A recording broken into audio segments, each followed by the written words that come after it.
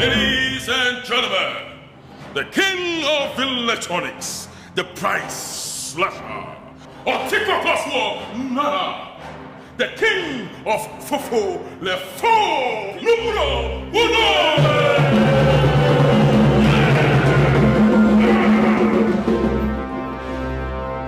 I think it's where anyone in my way. We are Uncle Electronics, and a human deca. Nibu de brutal. Such a macho Christ. Yama will see him. Move. Take him away. PM Electronics. Fair price. This is dangerous pricing. I'm the price next year in fake products. Take her away.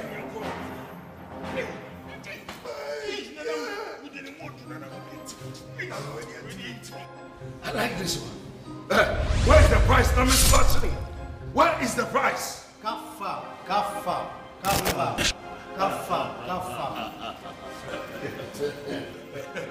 Kafa will never cease to amaze me. Oh, yes.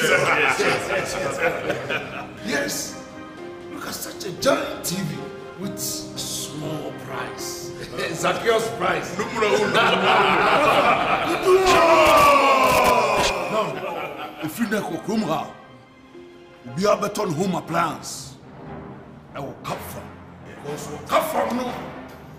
Every day is a Black Friday. Yeah!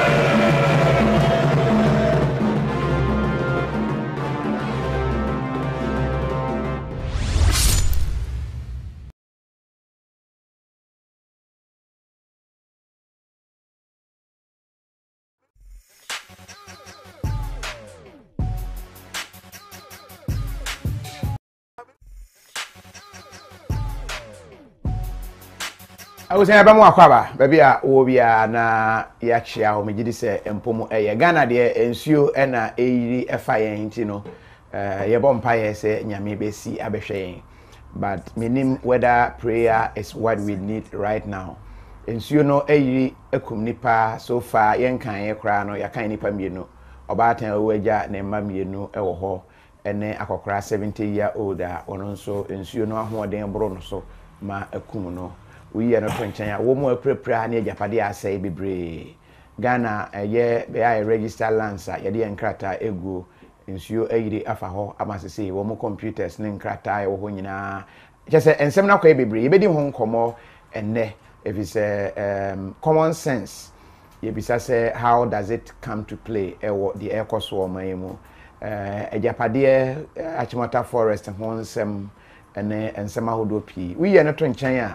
Many Avraham share mintimi enchia abra yemfa a bit of religion emfremu.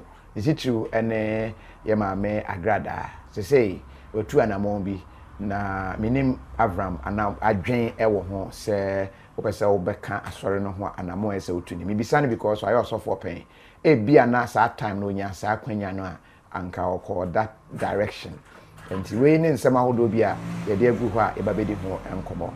Avraham Ben Moshe, a founder, leader, bank ruler, and the common sense family. Avraham, you makwaba. Yo, yeah. Bank ruler no, and bank ruler, and bank and there be una control finances ni bibia of common sense family. Not finance if you never. There you say. Masa, che. Apre bia mfi bia mba. Oh, se men ka se ka pre. Matias. Ni bibia da wa bam. Yeah, no problem. I say SM, wale ne control bibia. Wale control bibia. It means sake what any time. That type no Alaji Grusa and a mamete or no own everything. Yeah, on pep problem. My black man chance here. Wa be share Ramos is here anti. Wa control bibia. But and then you know one kasa dia affect you. Oh baby I'm telling the eja ehwe kakranti. Okay. Yeah. Okay. But I believe say we follow trend and on the way. And me follow.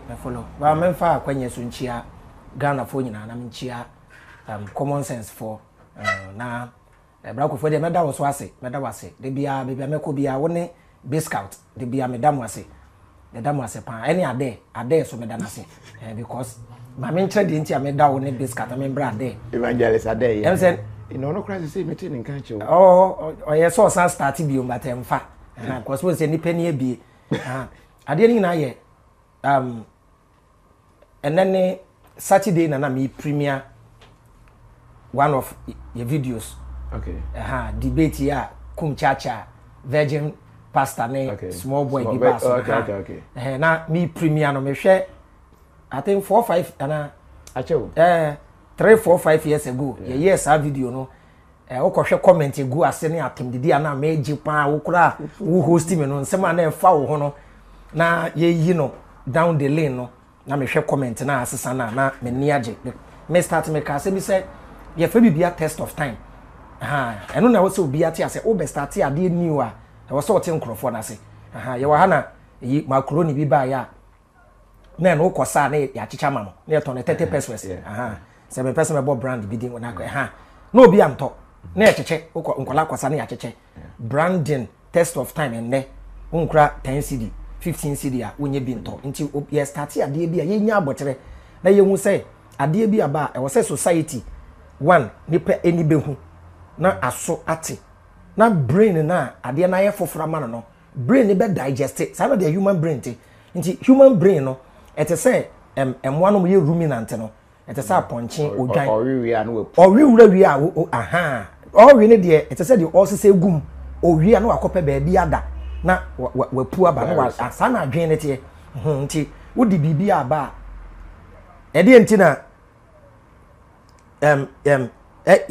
fane say mo studio ha na mo hu say aponche etwam a ede nti na mo fa camera nkoto aponche ne so na mo Ghana fo nyina enhwe say aboa bi na ekwa onante ne nan force no the brain is used to that in any news but one day am be pia mo say aponche ejina ne nan mienu so a onante no sa da betwe camera Ghana fo the brain is not used to that nti be ya de foforo sa na human brain nti ahase no mo amunya abotere ma me message atemdidi amoje obi say base scout say and say ne ma me kwa ne nya problem because of me down the lane na ne ma me ababeti ase say say wa down for no ya de pa nti na da mo ase na da wo ne base scout ase na get say but Addai de na wo da na ase na Addai de no eye sa tough challenge any like enimguase a wo de to me so a me nya time eno so ma me din kwa akire nti and I can say me teach you how to use your enemies to your advantage. Nti sometimes I didn't see ashase na enemies is so more affect you because nobody will be there to speak for you. But when you are test of time, one day e be vindicate you. One day asimbi be senior can say entiao nti madam nyina ase ni obi bia media houses omo pema. No, but Addai dey say my business be collapse. Oh yeah affect I say company bi pa I say Alliance Motion Global. Say akoma sasa din no. Me wo mu still ba me nya active biom. Because no almost sasa din because of Addai. Dabi. Eno CEO ne ba ku free mu. Okay. CEO ne ba ku wiye. Nti wiye nem say. Yes almost. Na so omoto to ne ma foforo nti. Em say omo man ne cat ne ade wiye na kakra aka no. E wo so mo branding no. Omo nti. E wo hostel. But CEO ba ku wiye no. Addai betumi afa ho no nko ade ayade o ye no nko abetumi akwa hwe kra abetwa se ye poison e drone ye ton na ye poison ye ko si wo nti KOFI sa na ye te wo hwe mo product yi kowa yi kra amazing product amazing kama de mo ba gym kra na some time ago na me nimpo say mo kra mo into that amazing because na brochure for na from Avraham product na wo ton na ye good but another product e ma na obi wo HIV me cure HIV patient bi lady bi me cure no na kowa ka ho kowa ene ye product no ene de cure no ono no we HIV owo ye no akola ni wuye nti na mada no so omo se onche kowa na yi ye aim global product C24/7 complete phyto energizer ye man na okoya doctor say ade no ko nso o de better be kai ya e be target o be da nipa boni nti KOFI meda mu nyina ase meda Ghana for so ase na mada. So you believe now Ghana for atewase? Dodo na atemase. Ena people who criticize me and omo kaseti ame no. Enye say omu nim say me ka no kro, but that's how the brain is. Ni brain no accept a particular belief system. Emma me dia no we say akwa na ka no kre. But sometimes people insult you because of pain. Yaw. We prove what trying to say. He has been living the life of a lie. Abrabo oti na ye ntro for the past 30 years. No hwa wo sukwa no ma we na wo be kire me se mayera. nti all accept say mayera na me nko tia branch we also be di watem sa na tie ha nti sometimes obi kwa di biba na or challenging mpanyimfo a even in the music industry sa akoda bi throw punch bi na akoda no trendy a insese mpanyimfo nyina bebo akoda na ba so na mpanyimfo nyina yedin so bi di akoda no kra ebe compare onu panyina na de bu asefu e de ntia there is a new guy coming abia oba akwa battle for power sa na de na akwa nti I'm proud to say we hwe omaya ye free mu a Christosum ni nkremusum e na dominate na young guy from nowhere what base too solid belief system and some of the politics nyasem ketwa nti I'm proud of me name team ni na P Black no ya wuda me squad ni na me do mu nyina ase na me say yenwie kakra me say even people who don't agree with me omo future descendants are common sense family members because religion is dying upo religion ebegu sa na start ebere bi na nkremusum ni wiase kra wo na nkremusum bi ni wiase na obi kra nte Allah no, but if you say religion is dying, Christianity and Islamic die how a free system ni aye na adwume would that be possible because it's been in existence for long and there was a time ni ho so ni ho it started like a flame a jacket we bi na edere ya na adere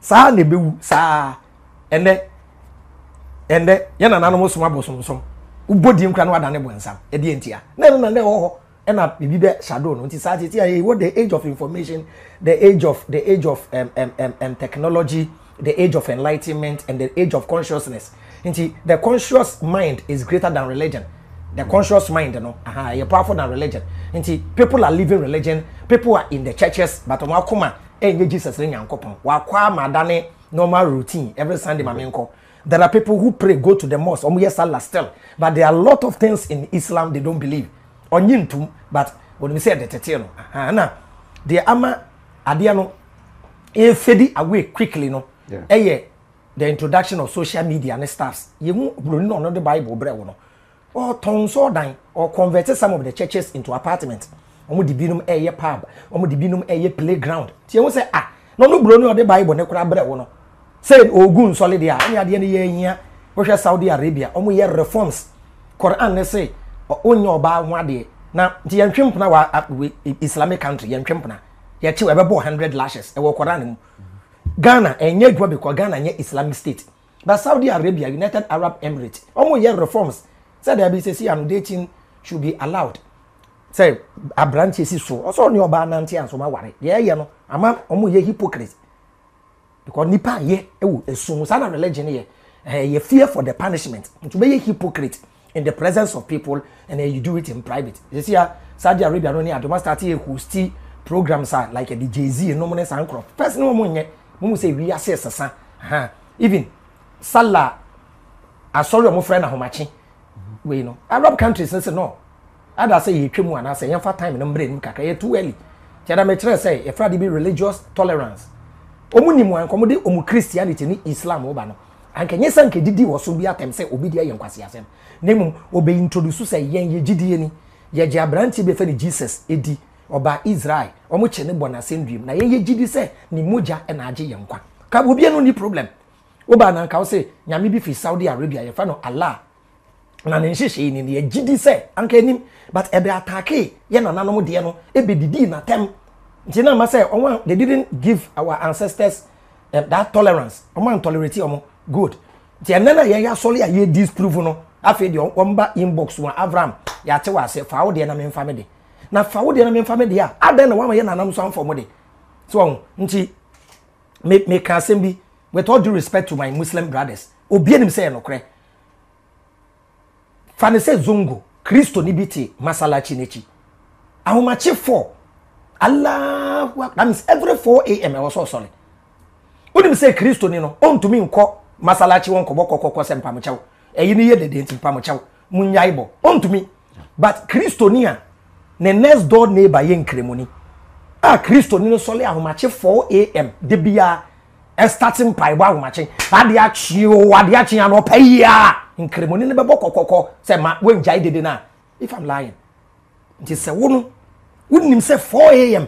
wo pese wo enjoy sleep nti mo bi nye dede a adan na wo affect say ho na wo ye dede abrobi nye Kristo ni wo wo nti era me ka say the best way a we assess because of technology nti no omunjai speaker ni yusu na omun create WhatsApp group na monfa inkremofo omunjai alla dede one friend na kremode mpo sakoko ni no say dey anopa o sorry ano alla also mun dede nti ko mun create WhatsApp group anopa no na nka de obefra asole no wako group nim say Allah wa akbar no wa drop tu bona wutia wa kwa ya asole so it's simple so ti anya say bia yetan obi omunim but one case have you transformed said you watch say bibia transform have you also transformed transform in what sense probably the way you used to do things you are also seeing new things so there can be a time we can see a new Avraham me I'm subject to change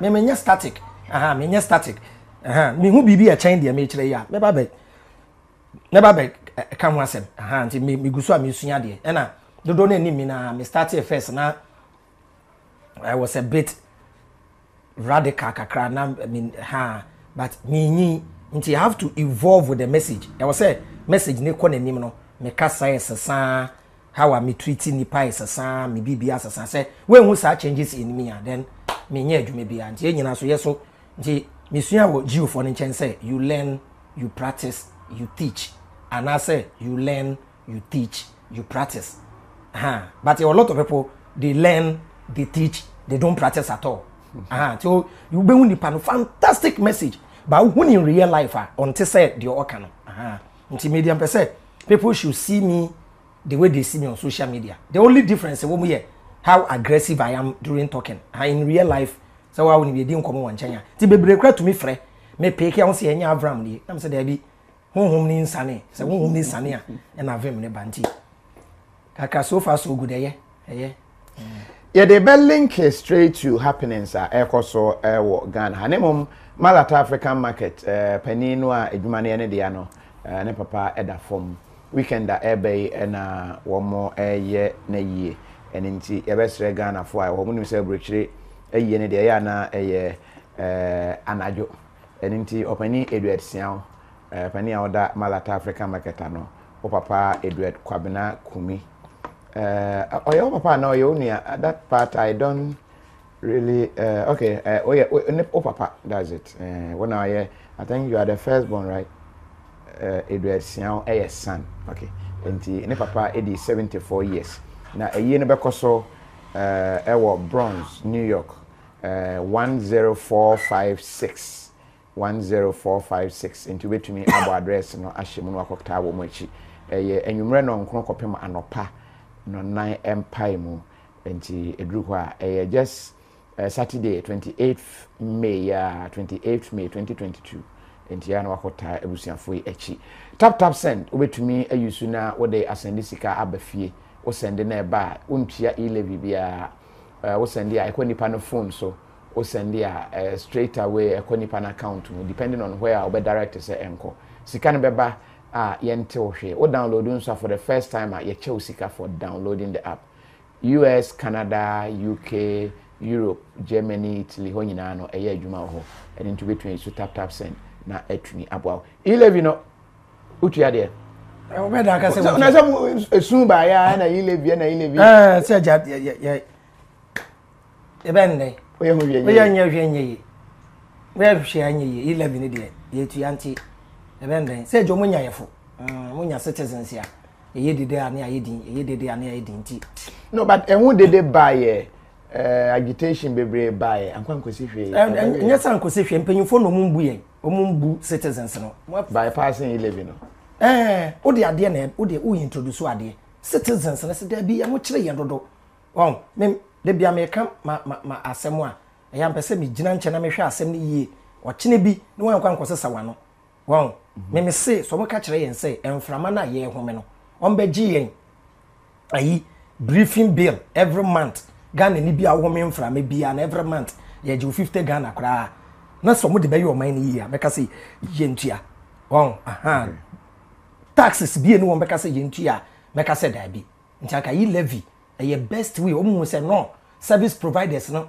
a omo de e na ba no they are making money from Ghanaians nti yanko nchen na yanko kantra Ghana for say ye pese egura mo wallet im na ye jejejeje kakra said ye be ya ye de be ye Ghana yi ye be ye ka kwan yi na ya boa na ensu yire na ka kwan a ensu otumi to na akokoro ka kwan ni na so videos ni dia bra kofi ke kwa ye be bo hu deguro se Ghana for ye ntue na kro ni nya yi obi ka chem se country am se Canada was den taxes omutia wo kro ma nya yize ye so no mkuta minim se Canada highest tax eyi a omutia am se almost 30 something to 40% ye ti o tax every month. But yes, we share system. We are not now hospital. Hospital bed about that so need treatment. You dey no. We will say me invest in my life. But we don't see it from this part of the continent. And na ma bibi aba na ye kasa no.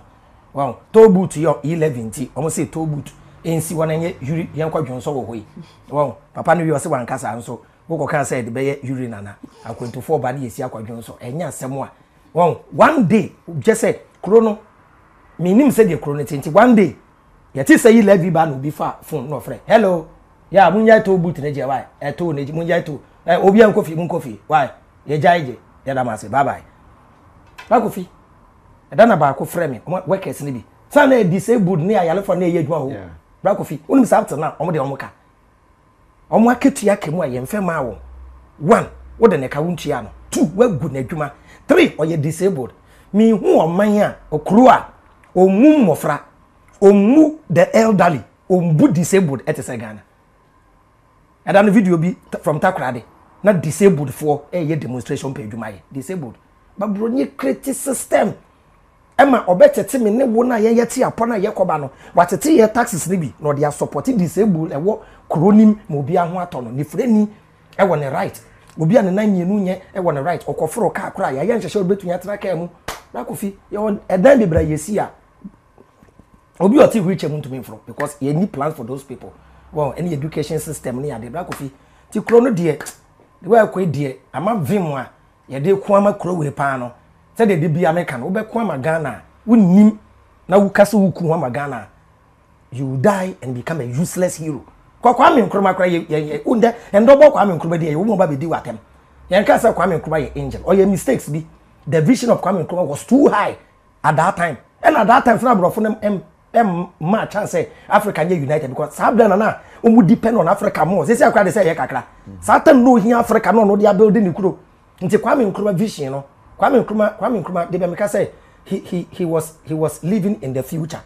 Kwame Nkrumah ne plan na to see to na ye nya oil. Nti Kwame Nkrumah nya adwin bia me who lead obenya sa adwin no. Although say woni mistakes and the flaws onye bofo ye nipa obi abenya sa mistake no no. Wow. But anka Kwame Nkrumah to niema no ena nka echiri fo ne beso mu eto aso a anka nyenye baby say tema committee 5 apart from ben tema committee 3 ene ensu yire wo ensu tumi yire but tema committee 5 ho na metnai ensu tumi yire da say the Kwame Nkrumah ye ho Kwame Nkrumah to 2 tunnels ankasa e wo fom nti gata kese da fom a wo nkwa say gata but we say pavement asem say Kwame Nkrumah ye tema Taka Kwame Nkrumah vision or woma tema anko designing nanka gradually anka o tema bet say New York the one ka Kwame Nkrumah person yetama e dan yesi tema committee 1 site 1 site 2 mu nyina no enye permanent houses so enye temporary house a o si say workers into near building tema enso ne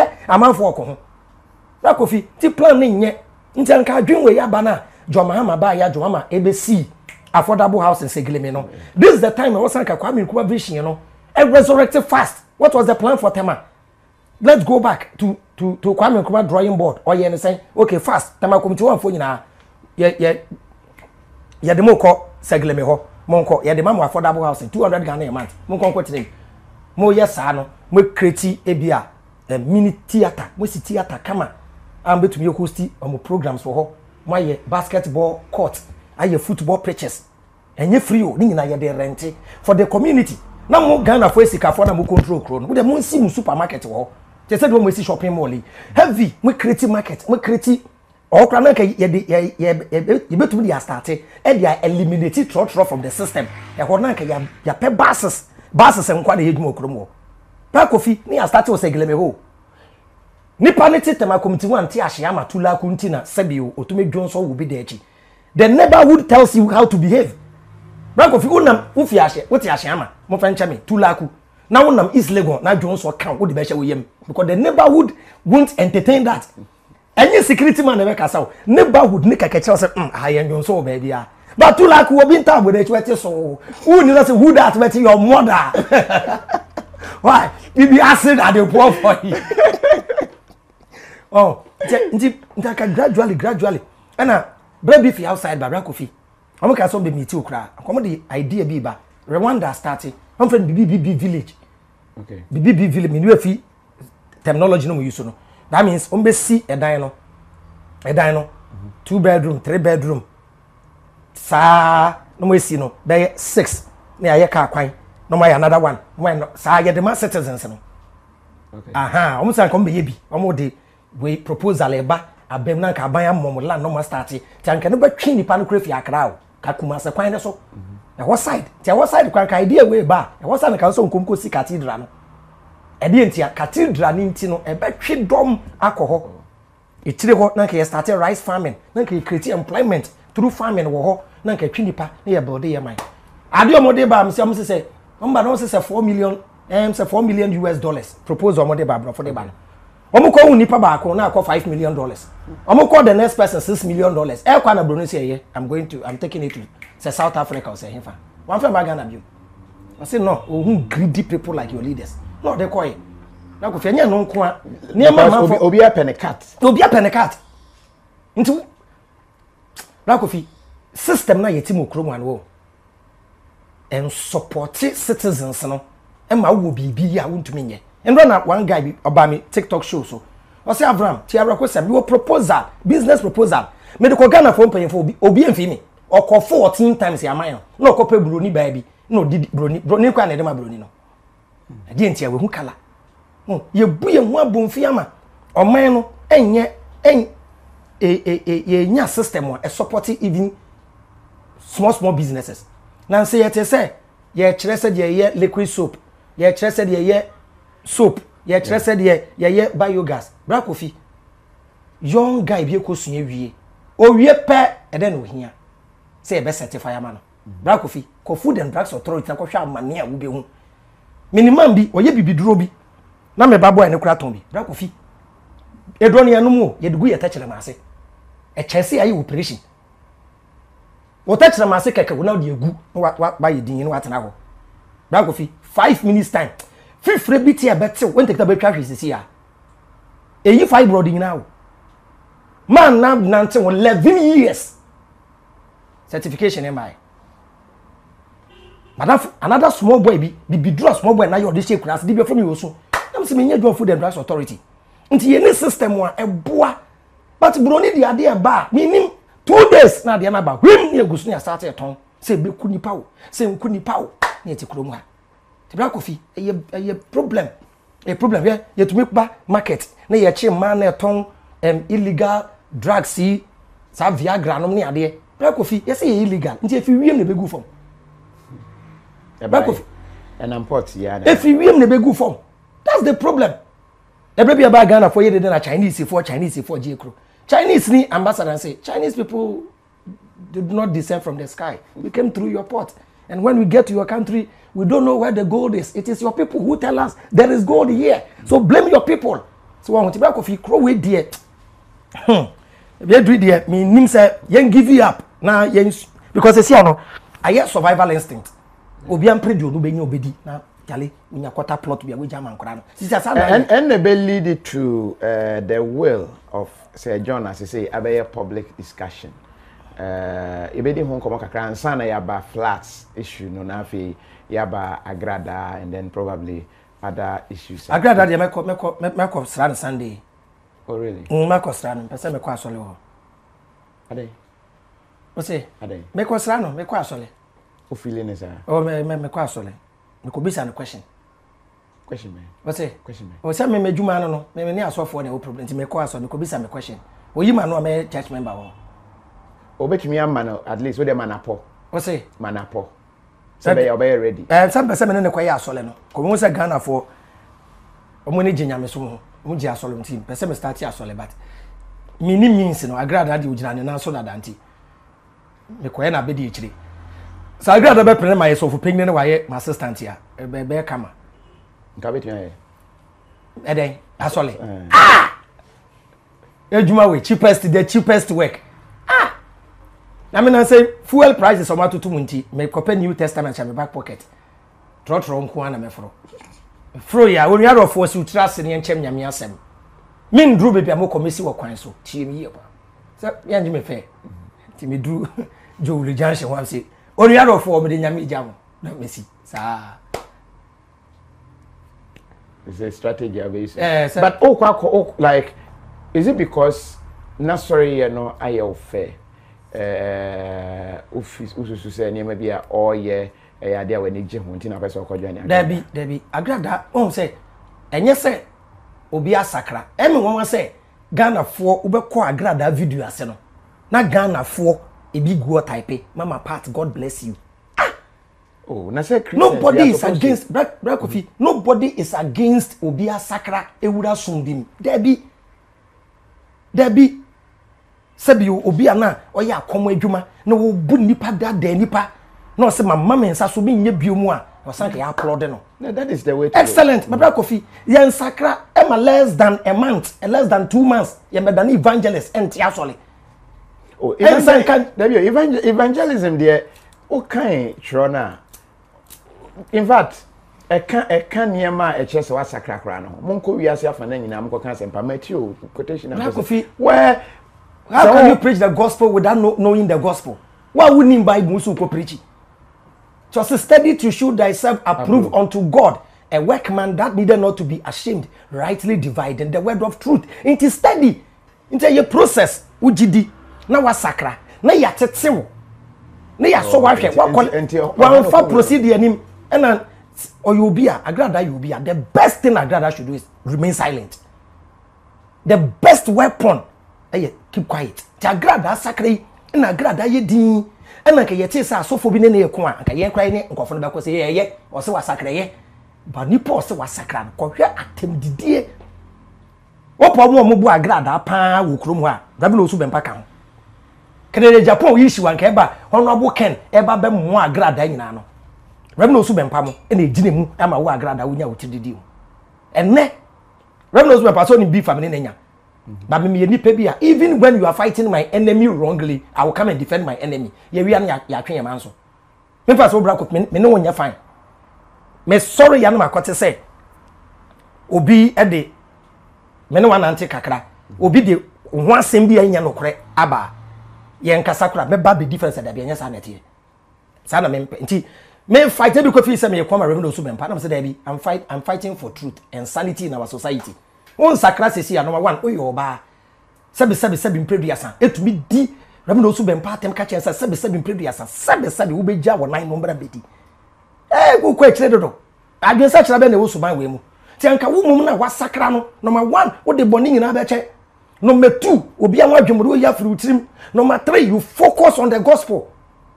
Ukuru cry your sofo ansa wo obey you se wasakra anka ba ukuru nya sofo kwa na di nechi sofo mame putu prum be me cry yente nka bi mame ye head of everything wo kwa be me ni kura bag man ade ti ye wo me pese me bu ebinum din a me invite unnecessary enemies ye wo nkrofobi omo ye evil souls omo ye okra papa wo omo ye souls omo tirimu odin na nature aso mo aba to be Agradaa say wanda em say wanda anwe say ebi obenya abro san kra dem obi a huna kakro ye video na o twa ne fie na o twa ka like minim omo ana anwen so benya sa ne ma ne bi me ka bi kra almost 1 ebro 1 something billion me ka no obi na de cheme won se me twa betu social media ka na metie o sa na ko fi adwuma ye kaka ya cheme asase 2 won se ma ka ma se da o hini bi a cheme full plot wa ye ho papers nya de ama me obi nso guy bi say Avraham ni hwe mo me wasase be jenafa enya na beta be dede ti wo ya de pa ene pa be di wachi wo de adwembone ne abro nante a Agradaa system Agradaa time all come musibue ene nyame ya ado wa sakra so no so boi akom ni mu kura won kom o sa Agradaa ayida Agradaa egunsada ah Agradaa se ne shrap face wo nyina nsuo na egum o sa Agradaa etwa kokoda sa ne yekom if you akom no kura no oboa akom no kura no oboa wow enye fine ti kromu se certificate akom okotoe empe info na ba be kasa e ma pegini ba akora se me interview no omo mo ye head of omo ji akonfu otum no Agradaa okoto we krata no se eton ti se obi onye doctor na mo wakoto na yama no doctor yi se wo ti e be sre no we eye straightforward wa be sign Danka Williams asole ho wo de yin tum se Christianity is okay yin tum sa and then no I'm not against Christianity yin ji Christo sun tum se fre nyankopon wo sign agena sare ho e sign Danka Williams asole ho e sign Istiudanaba asole ho e sign Pastor Menso Tabela asole ho ye fa personal issues ento nchen e sign sa so fo we num ho e kosi Agradaa aso dem a e wo se wa adwen no ye do ko pantan ye ko so ye correct ya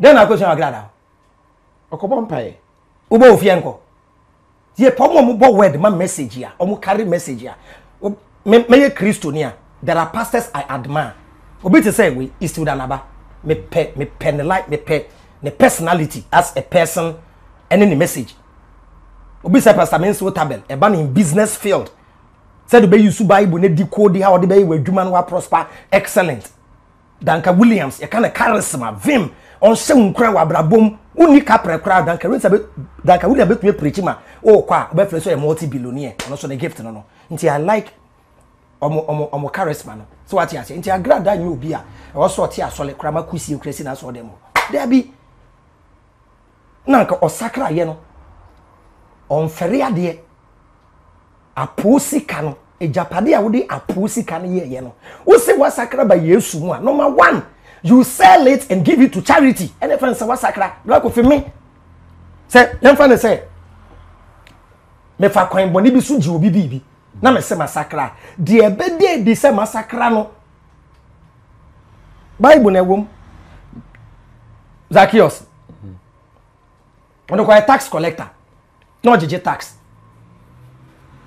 let me say ordinary cart ka ho masakra de no kan osese ma de nkontompo age obi ade a mebo ho mpre nan na osa cheche man krofo ti Agradaa on sakrai oh na bibia a test of time ebe hu mu no mo wiye Agradaa se na no ya na no ye ya na no na ye ya no oso de fight for a better Ghana and also ye so but and then no be come deep na mpemfo bebre nsa hye nanum to mbo na pempempa be ka o monsa ko so to police station ya e ka se ya twe Agradaa docket ya ma obedwane so to police station o ho adanse we say bebre Agradaa asem de se nye Agradaa asem se nye nne amato na mo wa dum kwa wo cases e ba no refi Agradaa de onye nipa papa onye good soul on Agradaa me person bobo squad ni di omunye nipa o na Ghana force so mo so kanya nsasem kra wunya views ti kra wu yankasa me say they are not ready for a change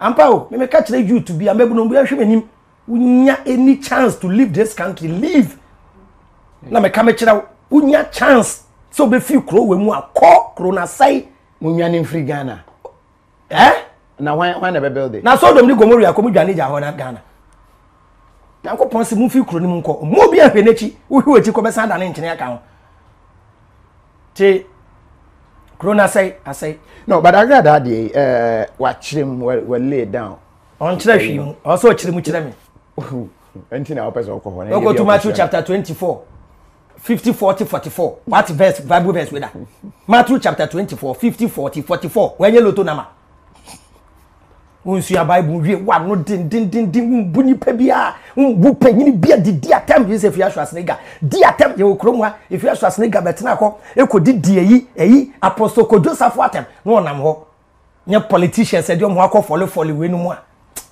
krowe pa de chiakai krowe what's your person joining us sorry come and register so a choice Agradaa force will be a Agradaa so be so bana sorry ya brabe register mami address issue we from 2 angles. Okay. First angle ni Agradaa is so smart. Agradaa de wo mu nyina ani epo bo na ekoso na the TV station or the cat ne ade a emra ne ba bedi no empanyimfo a omonsa hye ne ka kyense maame de ekeka kone de ye ne jai na sakra na kase ewrade afro na kona kote asole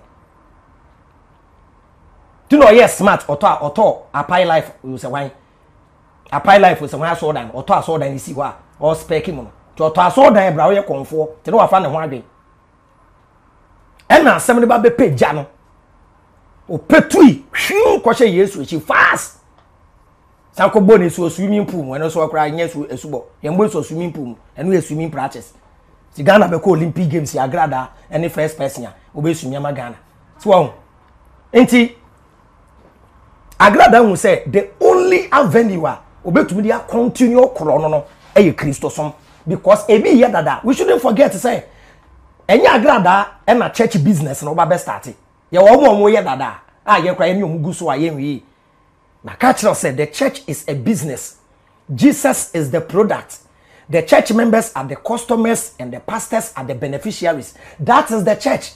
Akwesi ewua ebe kan na nsen ya say asori de wu hian e ya den hye ne mpaibo na wo wakwa akwaye adwumaden e de abebo asole no member the stable bia wo dem ha waka no kra kire ampa Bible no sa na ewum but in another way maybe o wa e so mo dwen members ho e wa Ezekiel chapter 34 Ezekiel 34 people like is obetu aka mai mama ke people like ti yedru people like ready anti people like aka mai inti the first angle na say Agradaa hu say the cheapest way to continue scamming na wakoso abone kro no obeton we buro mu obeton niema obeton oil obeton niema wo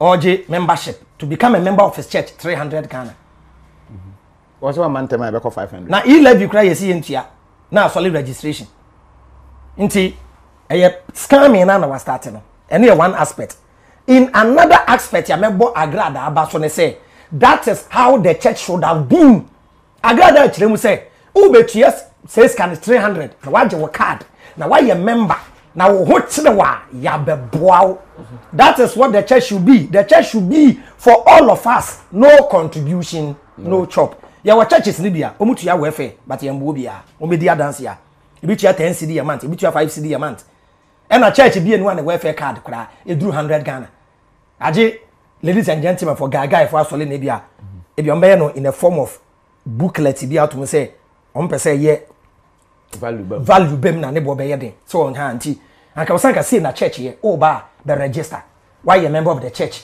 wetua with 300 Ghana 500 Ghana why you member after welfare card every month biano. This is how the church should have been. Pentecost, Methodist, Anglican. Every month biano betu 5 Ghana. The entire wutia say, "Oh yaria, ye be ba be boa. Oh ko waria, ye ba be jaw. Oh ma mi wu a ye be boa. Oh mpne wu a enka ho because ye so adwuma so e wo nya me fie. Oh kwanye mo mpna hwe no wa me boy amane. Ye ni san kwase asem wo dem a. So na kan de 2 member ba ko pe sika da ho dada na de akoboa.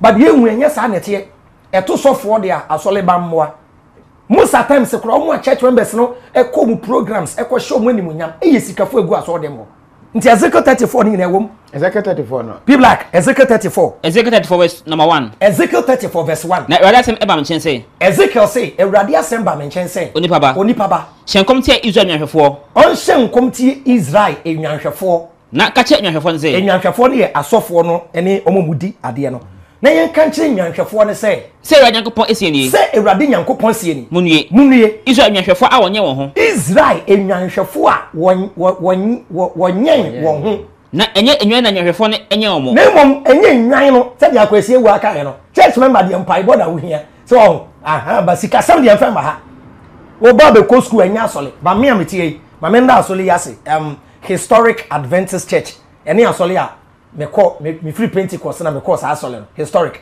me be ko SS medas obno mutu ya me admission fee man that means the church contributed to my life say no asole here nti me wa asole no still a onko no ye no mu lose because I was rising in the church at a younger age maybe nti ase and I'm 17 years na me kuta tema branch na de wa me Bible sunya ne the young guy ti won say na asofo na wo so say ye wa dodo ye bo udin dodo ti e church politics e wom asabra ne efro pastor den Pastor Ali son of Pastor Ali there ya de mama age of him say 12 years old me omo no mu so na yes akra na obeka say Jesus came like a donkey no the age time na so the age time no na me come ya younger sen no na me yankola na area when we gather nkoda no preach ya na ma me fo ne papa ko na me nsam me ka no na ehu me bo preach na mpanyefo atwa ya tema committee 2 and committee 5 na me ya na me nya speakers na me preach wo committee 2 Malcolm enim ho ti me start enye nne Bible ne de me so me gift ano no me nya me be Bible ne me so dai bi ansa no me nka krada dai na oso ye na ma hu Bible de me so dai se bibi se na me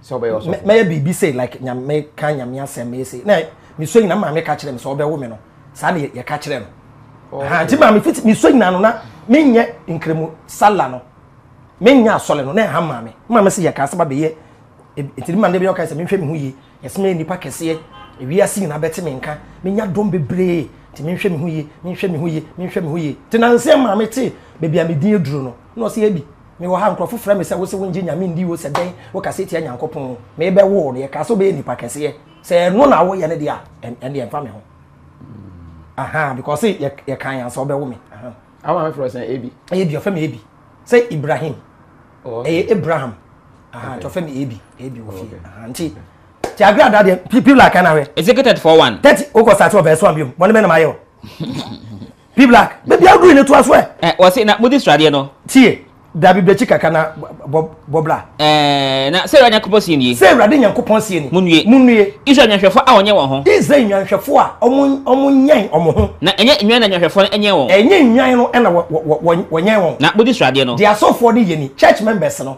omudi omosrade na mo fra enwan hu mi na atade asofo sheka wo dem baby asofo ti ejapade a waye nyina every church members ne ho na de wadoi no church member yesikini a wadore no mukuno asofo ni kuno na enwanko ne de na enwanko ne de monye wo na wona wo hojo no odwan no member we hojo no mo hye won den mo hye ne den na ayarfo nso member we yare no mo sai won yade mo sai won yade na de obubuo no member we bubuo no mo chiche no na de wapam no nso church member mo apam no so mo gofa na mma mo san ko hwe ne mfa ne mma na de wayira no na member wayira no mo hwe no na o hye ne timoden so na wodidi won so o hye eni etirimoden na modidi members ne so yeah ene da na kwesi ewu anya the gas and the audacity ka tell say aso dem ade obe preaching in paibo kona kwa ye dwumaden na face camera scam ka tell ye business sra wa kwesi ewu ato the speakers na wunyina ho to nu nkuntabu obia de wo nsolimu no e wo lighthouse mu e wo deeper life asoli akese nyina je fa ne church politics asoli mpanyimfo ne bi eni mpanyimfo ne bi kontokwa agina sare oni wo ja na asori ma ne ba o isi asofo na ye team bi no mu omu training omuma to take over the church because a multi-million-dollar business. When you joke with the church, they will finish you because also I'm telling you, you are so for 5 billion every Sunday. You are 2 billion every Sunday. Minim so for back on Shataifa Burkina also no ya solid back on no 200 million waboka 20,000 one service and yes Sunday no man paibo. Ti omo ba radio so TV so a omani bre na advert no yo tie mi ye mame watch na no pa Awurade Nyankopon da bia we fa ka na bra tie so fi Kumasi na ba tie wo ban kran enti Kumasi wa so bia ni ho buka tuma direction kra owura be kwa tie wo si wa Taifa station wa bra wanim polytank bi echi aso da bi si o ewura ho uro ho bi a che wari patcho twem o ye bon samed quarters. That means on no radio so no ya advert no so for be take advantage wa ma osha fo gina kwa no but there is a boy Christian here ya bompa ye ma Agradaa say nyame enhye ne den na onkoso antumi entena ne nase mamuntie Avraham bompa ye Agradaa o da bi wonu say Agradaa dwen sachira no aso fo ne bi enije so fo amu akwata akra be bo na ba so but so fo amu akwata expectation no enye we. Oh, who said no? I'm no fear come about Christo, a plus to Christianity. They are going now, so you sue on my platform. And they are shaman meaning cry say, what ba Kristo mu you are welcome nema wo ye kwa na wo san ka ban chew but say yentu afo wan to mu a e bia wuti na ye ananye sa nti won nto say mon na ne mo ho na mon so aba a esefata adwensa kira people think say so be started say okwa asole a any friends say wasakira na adwen there be e oni pasesa ni way of living and the behavior any friends say wasakira ba KOFI ade bia na yehu a de bia na oba fresh with them de bia na oba fresh with them into ofie wura kwatu mi traka say eh KOFI na asesa say ewura de ya da ase abranti ya asesa eh any friends adwensa kira but people think say yehu na okura bible na wo kwa asole a wasakira no ti adwensa kira enye me ba be fa Yesu se me kra na magye nkwa eno ye believer wa kwa kosom adwensa kira Yesu ban bi a emwaw na wajai even wo ye business na business na emwaw na wo jai ekoya another business ya fa na wasakira na adwen wasakira na adwen from the business emwaw na no woni company bi na ye adwuma aketu ya ye enye rules ye dem a wa hwa wontumi a eno se pay kinkran ofa pen ne paper pa chomedam ase ebre bi mo asomi mo beduru nda medam ase me komeni mo abrabom pay kinkran no bi anya problem anabra KOFI ka breaking cran na ka say we ko pay that be pay cran there eh no fire we ja see ya gwa we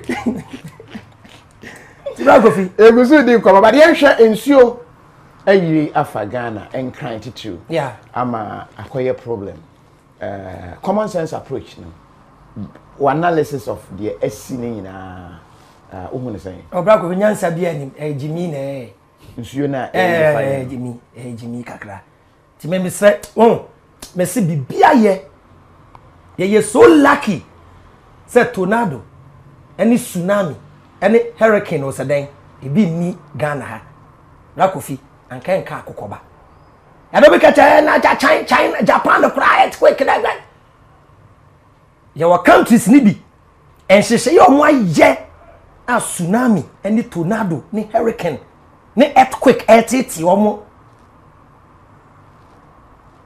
se ba ko fa Ghana ha ba ko fi anka obi a o because of earthquake nti we call United States two states ni bebre a omo nyu so block on fence dabi na de bia obi a alert yetumi omo tumi evacuate at any time on broni nyansa wa toto ni mo se no ha earthquake si ma yen ko back to tema ba KOFI sebi mpreduasa ye di nkwasi asem bi wotema Kwame Nkrumah chechire tema no Kwame Nkrumah de bia meka he was in the future Kwame Nkrumah mo cheke tema asase na hu se earthquake betumi esi wo tema enu bebi wo tema em se committee 9 o se committee 8 aye ho no earthquake ba hwe nsi wo ho nti Kwame Nkrumah kasa saa ho no de ema ye nsi dan bi awo ho na ebeye se emergency no bi emergency a na ye movie ko ho woni so baton ho yina na watama committee 9 o se committee 8 so betumi akorete me online na KOFI nipa bibini atwitwa ton anse beba say John de no so no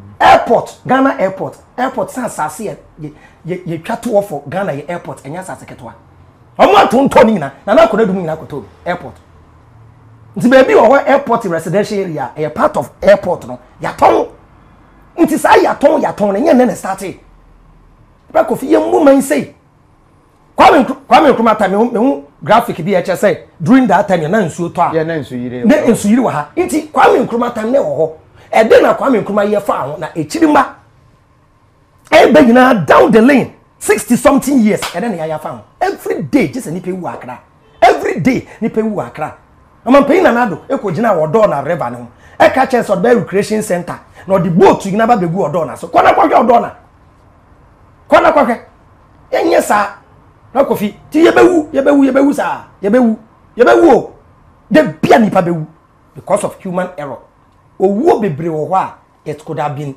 prevented e be to say ebony wey me say Ghana fo mpanyimfo ne ku ebony e simple contractor ye ka kwan ye wie dotie na gu ho no common sense we wi a sisa dotie ni free ho me say ebony bewu ye ko brekum na me ko Rashida ho okay ata na me hu Rashida foforo no na me ko Rashida ho KOFI anajo ye kwa nwumre ti me driver ni kure hu dotie ne ntena me ka se ade we se mo mbese saye ntia sen papa ni 2 days me ba back na madam sole ya me phone so your wife is dead o what's me na me ye video na me say se man wale e boni a me ware obi a asisi am dia be fia wodo so a me ne kwesi ataye ko won ho kakra kakra oh me fia wodo me feel no I tell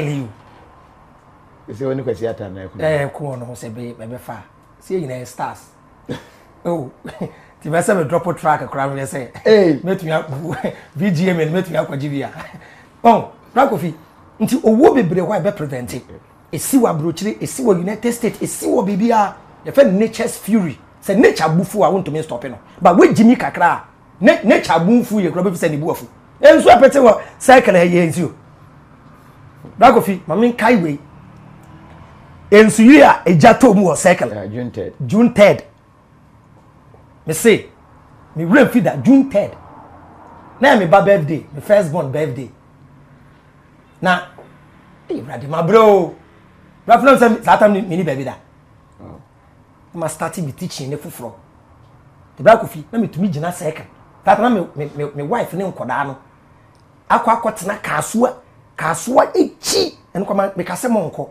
because satam me hwem me finances a me tumi be ye adwuma wa ha na me nko preach na me ye preaching na me nko preaching na me mpo preaching anadwo 12 to 1 na me ba cycle be fa ka embesi kasuwa ensamba ka ye na me ntumi gina cycle ha na ade ache am bag bu mechi am fi preaching ti me gina cycle ete obo 4 corner na makofa ka ti sa da no second no na mabo preaching ewi a me nya ka ti me gina cycle ha na ade ache ti ano patrol me kofa ye no ye dru odo na reba ne so na me ka ma me biti me chen pepe ni ma me bi na ma me si eh gata yi yiri o na me say madam ensuo we eto 2 hours ka ho ye ntia ase papa na nwumre wom jadam ye bibia ye plane hwe bibia fix fueling station she bibia ni pate abrabroni si fueling station o si outskirt of town e wo krom kra na make sure say anything can happen into measures we put in place no the next residential way no a bit far bro need the measures at all when him say me area ho ebre bi anka asole bi ne me kontokwa Kofi anya asole no mo ye na me bu afu Friday bia no de bia fueling station wo no once mo si we supermarket na top ne ya asole okay maybe fu ye ton fuel low Shell I say ti sada no come ba life e wo ho ma Shell fo pin ba from say omo ma warning so munya sa de no na eduru Friday a omo pon no 12 to 1 no mo koyi plastic chairs na free ho na baby ye ton fuel no e ho no mo ye prayers ti ba ko ye pie na so say Holy Ghost fire no mo free ti bi do na me say ye ton fuel wa ha na sata ba tan so ankoda chi mte se busua enye aso na mo ye no bechi o but eja toga mo na mbewu obekasa bonsam na aye ye mompa ye wa ha aso dan ba ko say no be the common sense guy be this tanko be di me masem anaja for the sake of sometimes e bibia na e bia wo dom nti for na ye twen ye hodin a ye nti Kofi mindset of the people na nkasa won mpanyimfo ne hu se sebe enye mpanyimfo na agimi o Kofi me ne wo ye won wurem ene ye hu gold ne pena me ye fast be ka cho se wo Kofi e ma ye nko ho biom e ma ye nko ho no ye se ho no cry dangerous place nti enko fi na me ne wa be fie na ma fe cha ko to gold ne ko fi me to gold de ko na me die ma to nsase man ka hwe ankyere wo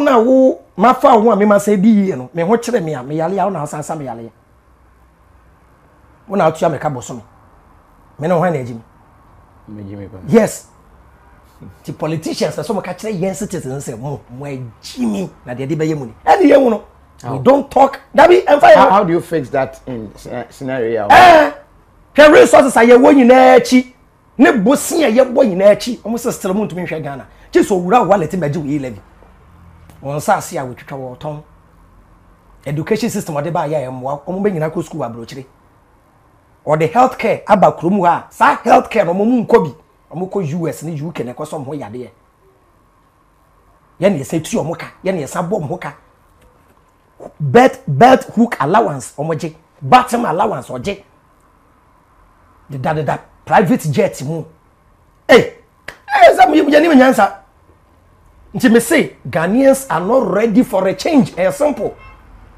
And anytime there will be a change, unless the people rise up everywhere in human history. When the people are quiet, politicians will keep on doing what they are doing unless the people arise and resist oppressors' rule. Simple. Our national anthem, and the Mumbai national anthem. No? We have to resist oppressors' rule. Nobody Ghana for South African car. Ejato kronim. Omubuye se mwa. Me say amemo ne wo kromu ano. Bra KOFI. Ya the UK man say hwe UK so. Na wo the system we po man mwa ubeko jail. Enyo koye prisons na kwahwe. Ti ani wo kwan se nsuo to 2 hours wa Accra. Na so omo manifesto mu nyina I will transform Accra to international standard. Eni nsuo ato ekokoro ka kwan akokoro ka kwan no me ka chem say ya ye ka kwan wo kromu a ne thickness enduru 2 inches. Oh say nsuo na expose here. Sana broni be ka kwan Bra KOFI na guy bi ka kire me. Omu form no we lay concrete ohia na wa ye ka kwan wo surface ka kwan ne kra wo expiring date. Nto ye ne 10 years a 10 years duru etutuo entutu yo time aso. Na broni asa be grade su ni na ka concrete no. Ntu no say so mu grade ka kwan ne so a concrete no say ka kwan. Nti enkoso traffic mu tumi fa so ko si say ye be san ye. Broni nyansa. Broni nim say we ase nyansa e. Future generations will come. Black man himself nche na Yesu mba ye tosu mienu no we yi ne ho adi. Na no e na wosoro di kukurudu betwam na asase ana ne se onkoto. Wonu ya lofo e da ne duru ahe na abeja. See me yepa. Tu tsna na branch fa na Avraham Ben Moshe. E tu futro go ni say. Dia no say jewi ase be se Bra KOFI. Ti bibia no wa ye develop okromo. Very sad. Hwa manfo cars ya. Hwa taxi driver yi anu osese nsu woni ka mu a. Ba akoku bi kura me hu kura de motorway so. Enya asem papa wo. Na kohwe Indian fo ni we ya omo bebie companies wo motorway ni nchen ho. Car kwan kura lead to omo factories no kwana kohwe. Wo besu. Bidi me boss echi kom boss ke o ndom de aye. Ti broni kura bana wo ma na asase se wonsi we no. Na wo ka kire nsa ansa me ma wo ye car kwan na. Angonya kwan. Kohwe kwan bi egugu o. O ma ya kwan no. Omunyai. Oh okay. Omunyai. And no proper drainage system. Oh, Accra to Kumasi kwan yo so ma Accra from Ifa Junction. Bra KOFI. Wo na so ahwe say drainage system won chen wa. Things what to aka kwan ni be yiri. Simple logic. Broni be chichiri kuro a. Broni edimarketi land no. Ohia na wa ye ka kwan. Na wa ye drainage system and say yesidan. Bibini sidan wi and say twa ka kwan. Dia tu twa na beto obi dan. Aba kumochi. Aba kumochu e. Ma memra Sir John Will ne ho nsem a sabre ekukure de me. Will dia will why na will amon fa ma no mesra mu ane dia. Sir John was smart. Share. Olumambugi, wo ko no. Share. Ne dia. So obi ehun say kuro no adane a national cake. Mo ba no mo twetwa bi nti eja wo twetwa gu will mu nti. Mate say omo mpini o say. Yeah, release aba say aban say Achimota Forest the no ne Ramsey side Sakumo no land no. Na nye izo. Sasa no chema ne unborn descendant na because me hu din bi o moto sa akura ne nya wo no. I secure the family. Sa no moye kuro no. Enya MPP form kwa NDC for so ye bi. Na me de kire wo no. Na kunadu kwato asase wo Eastern region. 70 acres of land. 1 acre be on 5 Ghana. And I'm we are not talking as if say we hate Nanado or MPP.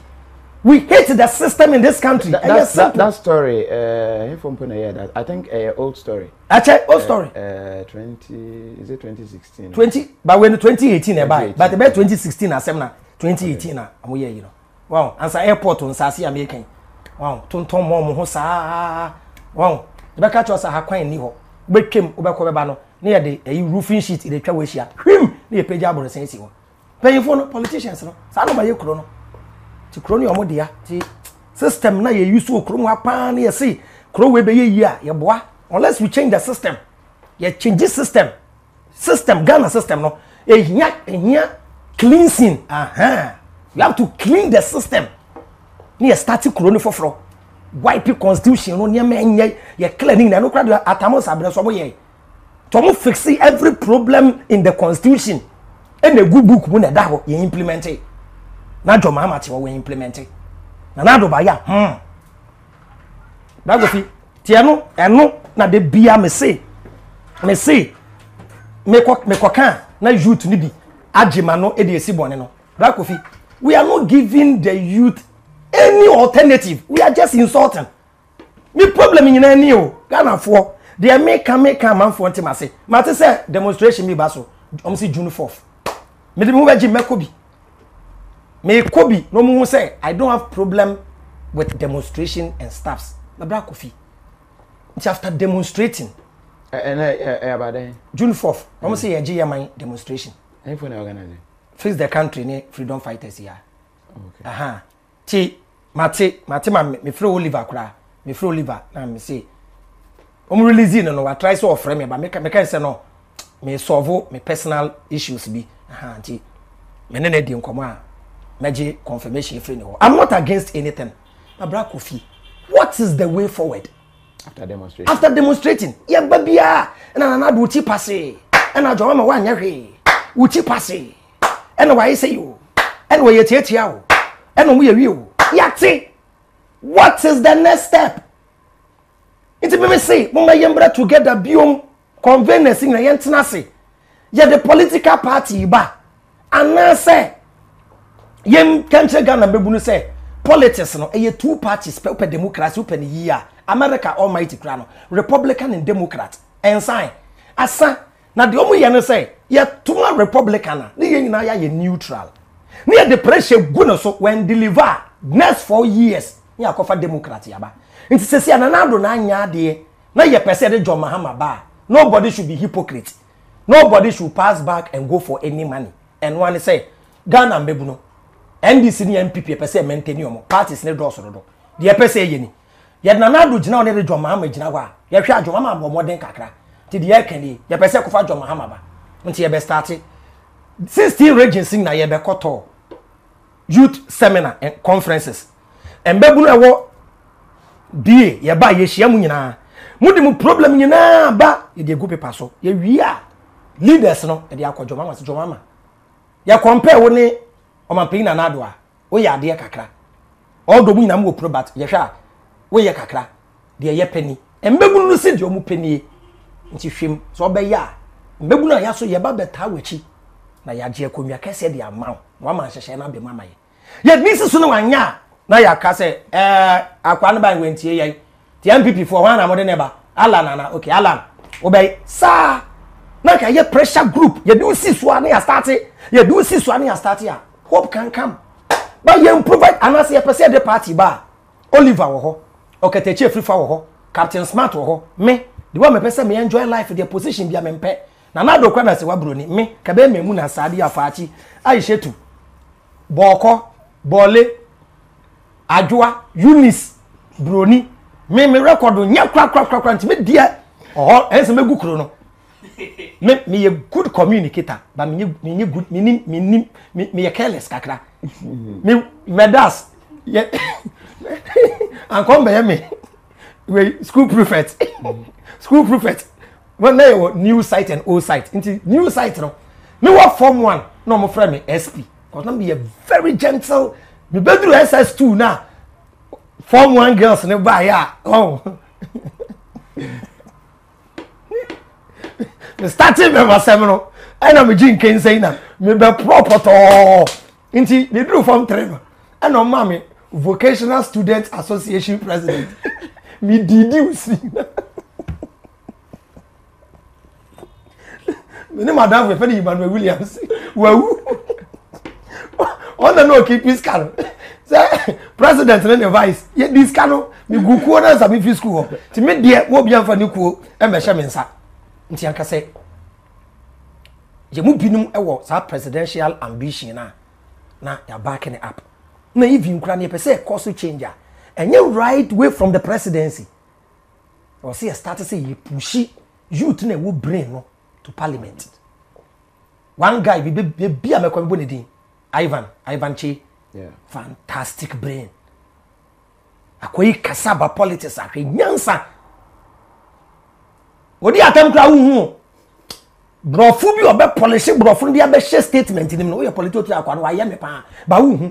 Nto wi a ntumi attack no. Wona ka ye pia omo pese omo ko parliament no na ye push omo kakra na ye push omo kakra be na embebu no ye nya nipa be ye 10 ewo parliament ya omo ye neutral mo gina for the youth ade free ha bombe buagu ade from buagu na ye ko na kakra ya nya ne sa na ye se be ye video na ye di atemo a you also become hypocrite so what you say nti you make sure say sanye 2024 kra after no entina say you mad the best alternative because we are doing all this demonstration condemning NDC and MPP without providing any escape route. Ya wadam eja atodan me kofa window mu a wo se me fom ho wa me kombe wo ho me kofa gate ya wo se eja na eba afa wo se yempie so on create hole bia me fine intimate try window na me kombe bumom nti yen take time ye be demonstration ayedede me ka because I want them to know say we have to be honest and sincere to the people. Yen take time in one way or the other, no, we will be more corrupt than even the politicians we are condemning. When take it, I met one NDC for Fremia. May you dear for each one, Jia be bottom. No matter count, hey, we go check this country, more fire. Hey, no matter what, one of Jumama, but Dina Metro. No, my feature. And then I am per se a bayano. Me possess a mecassa, I'm a John Hammer. Man out of a clean heart, and yes, I'm a BB dinty. Your hand yet say Jacko no more say and MPP back from BND. That means the mindset of the quarter they say me bois mo bar ampon crowd say audio BP ampon mo kaso many BND. That is the system we've created in this country. We are not fighting for a change, we are fighting for our stomach. When people because of our power, Charlie, me babenya soldier ko, me babenya police ko. You can membership card. So when take it time, I'm me smart, ma ko MPP akọ membership card. Ma yo ti don no ma kwa na mama na eduru about what time o when this t-shirt the bag when people t-shirt the bag hwia anti mahuna nto ati wa aba na yabobo awie me party ya de be wini o ye declare ya no for party wini si o oboa hwia anti mahuna o woni nyina bi on pa problem on pa today bia ne party na wini so won ti bra kofi de ye nyina kakra nyina collectively de bia meka say youth na ye kasa no minus the atemdidie is equal to nyansa sem no yemfa although say me try say yen try say direct on say de bia meka say be kakra na bi beti me ase ye kasa edru ba bia bra kofi ya wonti yetumi twa dapa kakra hye but e ya dapa wo be ye ni sache we a wo ye badwemba na bo say makwa no waka asem but direct to omampanyini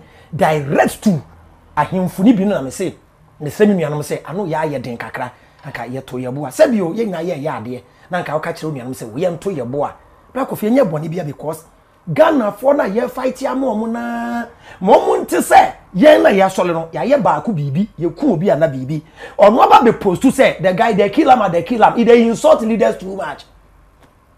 Or one they type more fire tell them and we be catch them say hey Avraham Addai omo ma uska na e waka mu hey na we just comment say we di me ho ya say enkuranza me nka ho asem Black Coffee unimi me obi a say minim the genesis of the story me nka ho asem minim dey see most at times ya cassette police brutality but they you refi mbebu a omo solitaire police for Black Coffee make out ma say obi no ka say police ni nkoku nipa but embebu no so mo ya de na police presence ba wa men to abuba mba police ni no ananya no no that's true me know the whole story into me nka ho asem when take it time we be creating unnecessary enemies for the police service ya e bi kwana enye police ni the fault me magana ni bi ati say etuo na police ni kura etuo na soldier ni kura no enye kusie akranti ana wotwen enti no ko training eye ni penti ye training he said ye ku nipa on say police for a shoot from range em ye de we ye de achechede start we si wada soldier for shoot apart ye ko tre image kwa image enye nipa da se ni enti ye chance on koku nipa Aye simple ye che so nku nipa. Nti ono ye man order so omra dio ya kan no ba be ye. E na duru ba bia wa hwe be use force. Meaning ho hwe nti me nkasa. I'm not saying said the police for na kwa yo meku obi no ma yade. No. Some ye professional in their work. Ye hwe movies ye hwe de esi wo US mo nya de obi ho. Citizens go to me provoking soldier ni wa Germany on tutu.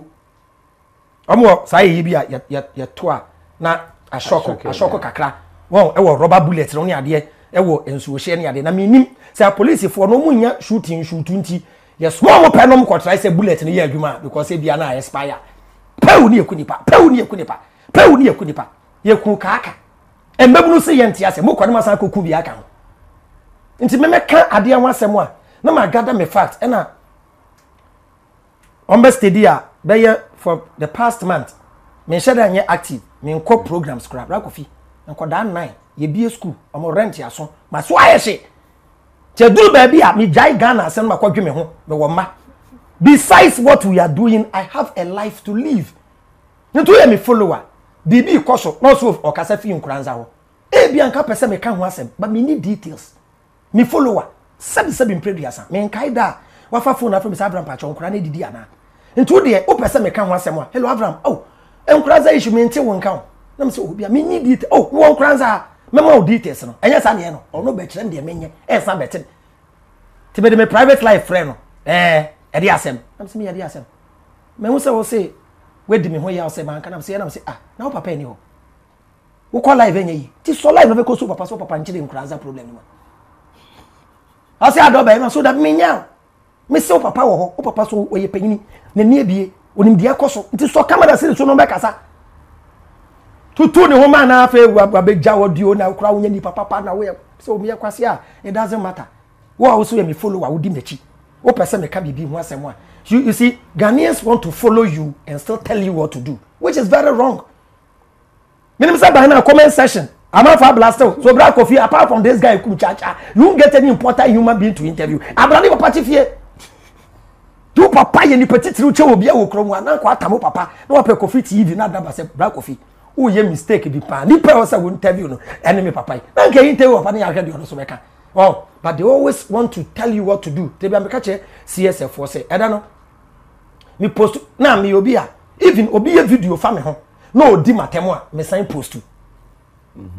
So for be teaching me nko kati o me kofa full video 1 hour so for we Danesiama Church of Christ o ye video fa me 1 hour 30 minutes me nko a me fine na me ko post yi e de ntia me nim say me wo fact me wo prove nti me ma the benefit of the doubt to say tie the other side bia na me da ti me follow before Avraham oh ya ba na e wo ka anim no Avraham o adana ya obi cassette ya wa no be post na so senior eye me so me method no me pese mo ti de enkrofo kan fa me ho we kan Matthew chapter 16 verse 13 and 13 16 Yesu ni esua for Caesarea Philippi fem no 16:13 Matthew 16:13 Jesus Christ stop esua for be so say munam kromu a amanfo se me ye hwan no be say bisu ya John the Baptist and sometimes you have to listen to what people are saying you good to tia now so the account so until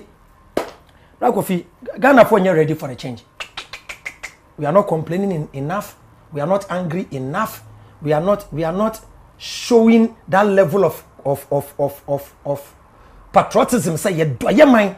Now we'll do everything for this country to save. Inti sa branch bi say or besole about social media. Abedane one day hero. Oh boy, be won kwasi ewuo. 3 weeks nobody will remember you again. Yan kai wo Kwame Nkrumah museum na kwa edu ayaye ho. Kwame Nkrumah museum na kwa washroom na kwa hwe.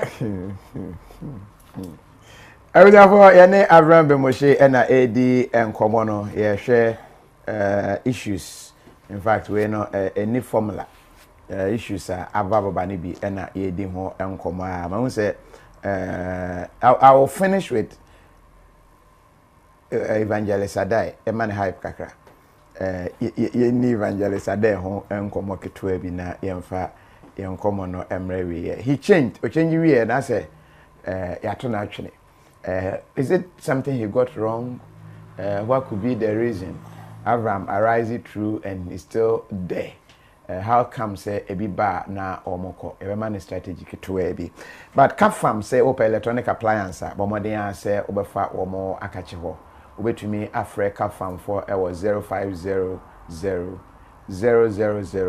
105 and 106 0500 000 105 and 106 fridges, air conditioners, electronic appliances, anything I open bia ya plug bia no obenye bi o cap farm and bo air for chain other electronic appliances shops ni na enti fremo na womo indirect to any of their branches na kokoto enema no ebi ho sanso na TGF Foods ewo America na womo afa kwan bi so ama yenu ani ayedi no bi ho a na sichire no ewo soro enti aka kire se meni fufu but TGF fufu de obetumi edi because womo aye na stronko a udi a ema o sugar level no enkosoro enu achi no womo aye na stronko a ebo opomoden abra udidie aduane de udidie en se e haw bebre no aduane aye didie no e na e de problem ebre enti bomodin ase TGF foods no obe order bi womo fufu womo koko womo ewo mankan fufu womo ewo just a different no matwetwe ewo ase no obetumi afọ number na from no wa order bi wa udi abehunu say yes udi tiozafi papa sign kofa how emre wapomuden na sugar level no be maintain normal yes abedi this wa mu nantem de bia adwuma sa odaketo bia aduane udi ya na woda nte ye didi kofa how family TGF Foods and American for ede amao sanso and Malata African market Ghana nuane nyina Ghana ensa Ghana ntuma anything Ghana oko Malata African market obenya bi ewo mo ho omo Bronx New York obetumi afre womo ana obetumi akọ womo ho wakoto niema ebi na wetumi afili Ghanaian ewo akwantum nti Malata African market ena se obia eto ne niema ede efri sanso ena friendly mall mall kese a yeton Ghana niema ton abrofo niema toys ena wope nkonwa na wope niema yeto mall nyina no uko friendly mall a obenya bi ewo ho ena obi frame na obi sab say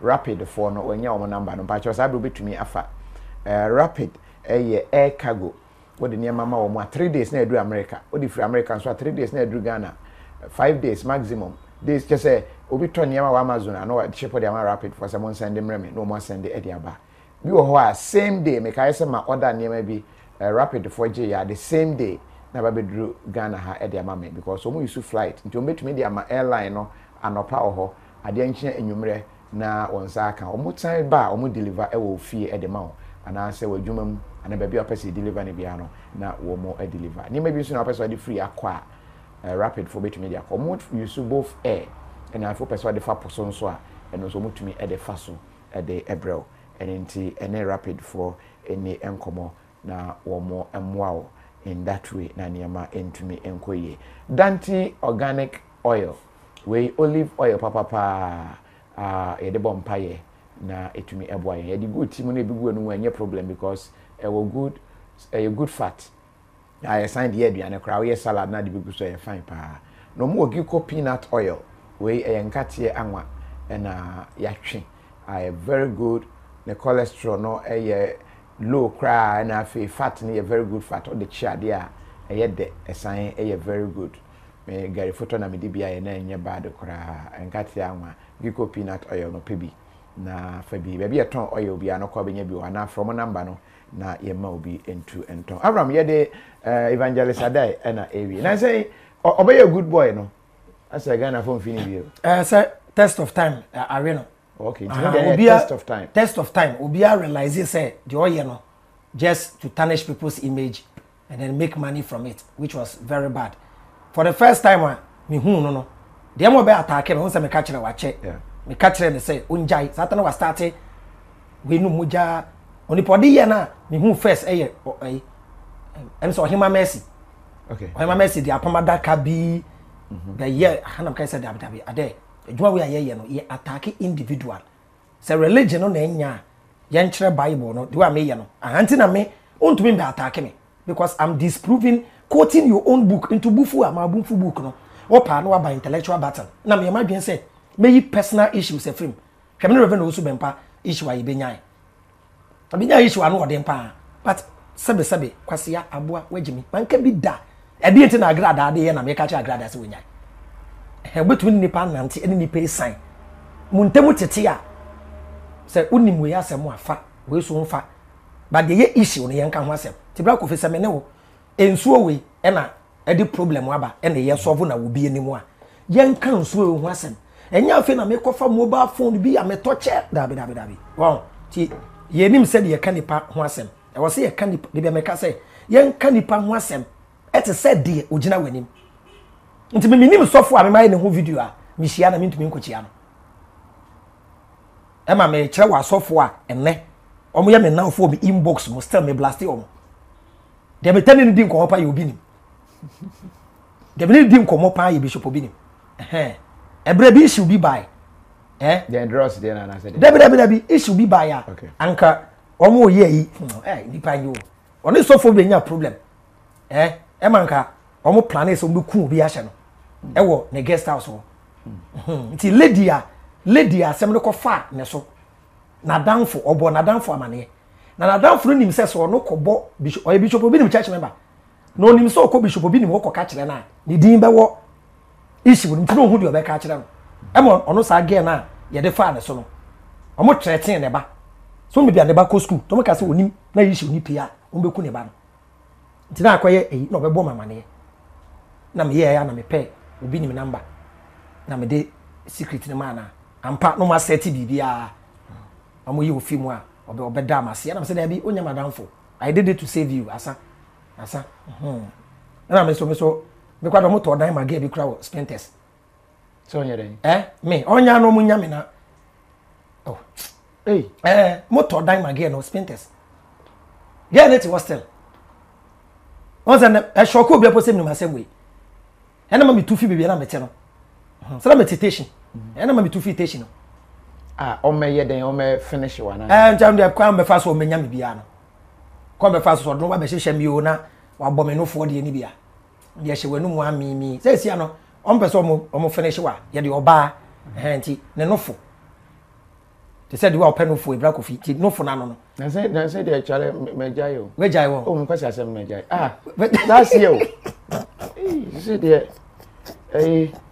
Mrs. Miracle, do my champ one MD. Lago via sacra. Lago via sacra. Charlie, Lago for the Minion Sacra, Jammy Danka, one rank, Benjamin. Nti don't you say poison beer, no band your fan enough for like more them why I say be a make washroom aba. No, they are coffin enough for no. Tia she will no more popo na eja. Where we 2 years. Obana so we pebe so obe kofi men na. Ti no ko. That's a slow poison. Enku da na. Ti 2-3 days no. Yem. Tim na okọ. E ba ne sen a okodi aduane bi. Ti food poison. Ya finish o. And so sa again na danfo. Sa again no na danfo. Ana be yi line na mamia. Ti gen kwa ti gen na nkasa. Gen na kasa kwa na me kasa se. E ade wo ho bat. On to me nyesa ti na one na danfo no discuss o ma ne fie wo nyina wow ti na bebia na ye ti ahefo nipa na o mo pe no is it because o attack o mo ananse enti na minim say ya sofo say ba me sure say na ya sofo ni bi because atan na pressure na me de gu asole no so no ha na ye ti na ye so ye hwefo m kakra nti ti mo satan bebre kra nim de nti a me ko interview bi a e bi akọ me nkokra me mfro nka hwe me mba o mu nim obi o ha ye hwefo me won say me nko me jai me jina nanu mu di o say wona me gidie wo ti anu me mbegina me preach e ye me gidie ti mo program a na ye wo kwa ya fa so ya hwe Avraham kwa mu da ho ko ye obi okra me kwa enyo obi na be attack me show no so me kan ase me nya mane na yes ma me nko ye obi okra me da no maso dai me da ye die bisa people me da ye die mfe di agro ti obi a wo ne de ti we eye media mi gidi ti anya afa na be share speakers o mi arofo tie mi ye me bompa ye se na dabi eye me gidi ti wo ti but wo gidi na nhye wo se kokka obi gidi na hye ne se onkoka enti no no nso koka gidi ye koka gidi ho asem a ye nka gidi ho asem te sa ade abem bra ko fi o gidi se daache obeto dan ewo East Legon sa gidie na wo no edididi obi atem so more bra na be trem say Avraham ti wona won pe bra bi mbo unnim say 10 years time me beto dan wo isle go na unnim nyansa say obe wo bra dabi nti ade agugidi no emmem nti amfa ntiti nipa won de yede kasa kire nipa ya ade a wa achieve awie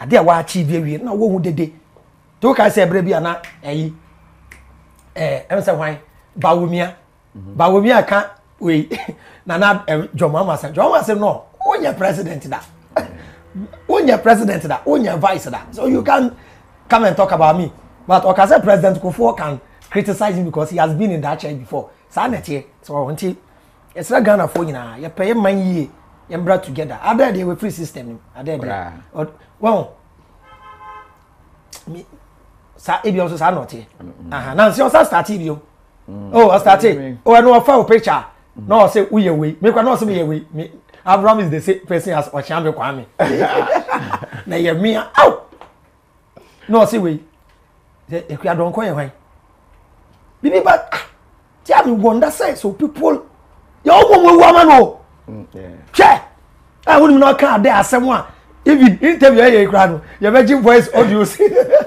no we do what them say oh na chade bia yan hwe say be for the greater good rago fi say wunya be hu social media how to make money from it na wanya conscious we din kwase asem just want to make money me yobi a me ne asofo problem dada eden na me and one sem ho a na makoka dan kwa uli asem tokwa na ma she dey dinatam na me akoto YouTube na me make money but I believe in a university or pay people back for what they do na bro ni kura nya fa science mbai ema ye nana no kranti say to every action there is equal and opposite reaction then nana no ka say oto bobo ban a esan ba wa so then nana no nim say wiase ne yewom no de obeye bia obenya ne back nti wo fa kwan boni bi so etane hye obi image a obi nso be fa kwan boni so abrenge wo down a life tell me be said people still cheat our punishment no nobody will steal you Bible affect you kidney back na say ubeye den unya dona ubewu for what you did to someone ti fa no a drop for a drop ti na ko ahohonsem mu a bibia no e wo se moja gu ti be ya akoko moja a drop for a drop ti se bone na wa ya onya moja na moja na egu na de ya mamra mo na de clear sa energy na nkedi wechi no sa nti me nyini obi bone me ye bone kra na me nim me ye bone po na me hu se oh de me ye na ko wie sa me make sure say my power chawa make me compensate ya me compensate you for that hurt I hurt you maybe I did it unknowingly I say me cause sport bi and lady be serve you lady no lady be ma too no say Avraham me follow sa manager na work no manager na mpem asem okay nti me call first time get ne betena me nchen na ye di nkomo like obi party ato na wa sorry onye all that too busy talk to me girls in that titi o mo customers nchen nti say me feel first day no ma again warning say o yes abi mo be pamo no to onim say ye me personally next time e kwa ye say ya pamo girl na adan ya get de me videos e kwa ye ni status me videos keke ya pamo ti me kwa chat girl say how are you you see have you seen they've sacked me because of you I say my how dey o say me boss say wunti na me say me nim nti me blame me pen ma asem na akọ result we ti wo po yobi na so be chat me say oh adwuma na me film na me say mate onya botra me guso a me fight say me nya adwuma foforo na wakọ akoye ti sometimes that's how we should live we say bibi simple na nya wo fault na we say you contributed to it we here odo a ode do me message nti akọ affect no and bro so be catch me say the parent disown no say or can masem wo fie nti sometimes who say e me nti na ba ya me try say me compensate nti na me I always make peace with my past e man na me no mo mba ni na me no be any problem to today and I'm going to catch me say me pene ya me omo a me no mo awo no me ware omu nyina ba kana me say me ka say me wale mu nyina dada no mo say mo pene ya na answer mo say wo ti ba ko be ka me ntokwa me baby mo ba post ko Facebook no comment to WhatsApp chat na me apologize say no say you really matured I now believe you are 40 years. Yeah, you've grown. Now say uncle wa be cause fight. Now say wo ba. Say wo auntie, I go back to my past, make peace with them. And they no actually no. Make sure say me to me so bokra. Na yi ade a nanti ane ne nanti wo ane na wo ye no enya ho fa so say me be papa de me nya no a. Sa ti Ragofi, life is very simple. Very simple. Mesra obi bia yem fight, yem koso fight for a better country. But wa wo kwama Ghana bia no fa wonsa ba akopeko. Na fa ba akona aka ne ball ho ban. Because Ghana for na wo fight ya mo na sebi mo ni mo a. Enkwasiafo bi wo mu a, wo se uja wonsa ba akona ne omo asan akosa ntokwa no. Omo na wo fight ya mo ne omo asefo no. Go ba be di watem, who are you? Ono so on ba live me kasa. Tibrakofi, I said, Avraham, you've been talking every day, talking. What have you invented? More so for Sukojina puppet nature, talking. They don't invent anything. So for Ben, I can say we were inventing. This we all talk. Abraham, I say, I was here for Edimobesia na Yadama Semiji say, I have fruitful. What for baby woman? Maybe one in Yadwin, maybe one in the Yadwin, Sir, and a tear. Said every be a ya mecano. Interview a ya na what pictures with the opposite ocean. Se wo hwe na we ye de wani gye ho ni bia obetumi a share mo bi enso etumi anya bi ahwe se nye de wani gye ho na menhwe ba ne sa obenya high blood pressure I can simple high blood pressure na wakoma ye o yasa nti ba ne sa menhwe na etumi abo no we save data no ye wani gye ho ne ba na wetumi ahwe nti beda mo ase ne ada Avraham so ase se ene obekan ye ho Yamen kan ye ho na yemfa ya adwene nya adwuma. Wo de adwene ye adwuma obehu se de okan ye nokore ana se nye nokore. Nye nokore amemfa nokore nso a fa yakra.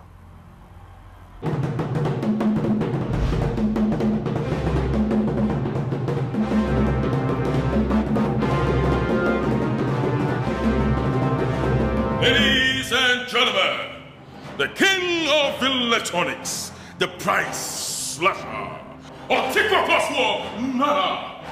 the king of Fofo, le faux numero uno.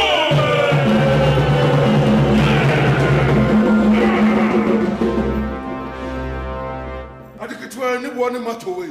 We are Uncle Electronics, and the human deka.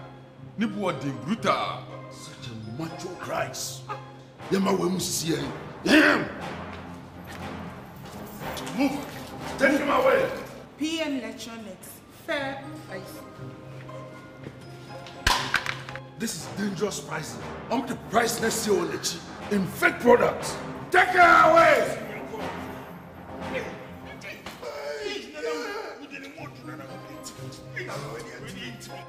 I like this one. Where is the price? I'm searching. Where is the price? Kafa.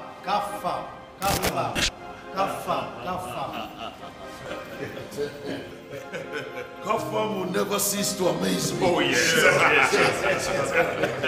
Yes. Look at such a giant TV with a small price. Zacchaeus price. Numero uno. Now, if you never come here, we are beton home appliance. I will KOFI. Because KOFI no. Every day is a Black Friday. Yeah!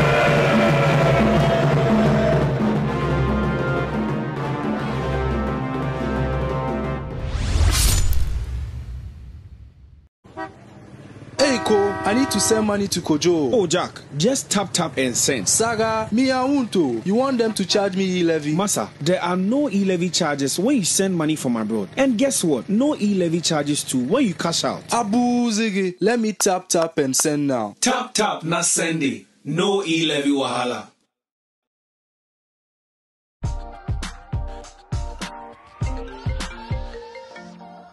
Hello, love. Gary, do you have Mommy's parcel for her big day? The shipping company says it will take 1 month. A month? Gary, use Rapid. Rapid? Rapid courier ships from the United States to Ghana and 9 other African countries within 3 to 5 days. Log on to rapidgroup.com, buy, ship to us, and we deliver right to your doorstep. That fast? Yes, that's Rapid for you. Can you sign this? I thought you only ordered Mommy's parcel. No, I ordered a few car parts too. Are you too busy to shop? We will shop for you. Rapid also has a luggage delivery service, so you can make that extra luggage and we will deliver at the lowest rate. Locate Rapid Courier on the Spinters Road off the Lekma Road. Rapid Courier, just shop, we deliver. Enjoy.